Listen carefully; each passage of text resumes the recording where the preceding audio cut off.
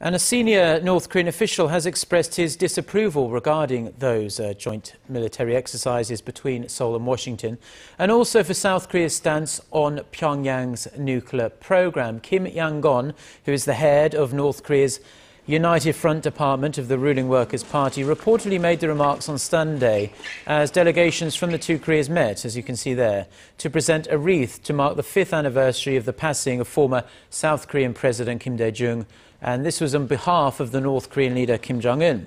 Park Geun-hye, who is a lawmaker from South Korea's opposition party, and he was the chief of staff to President Kim Dae-jung, said the North Korean official wanted to know why Seoul called for fresh high-level talks ahead of these joint military drills. He also reportedly said he was disappointed that President Park Geun-hye called for the North to abandon its nuclear ambitions during her speech last Friday, marking Korea's Liberation Day.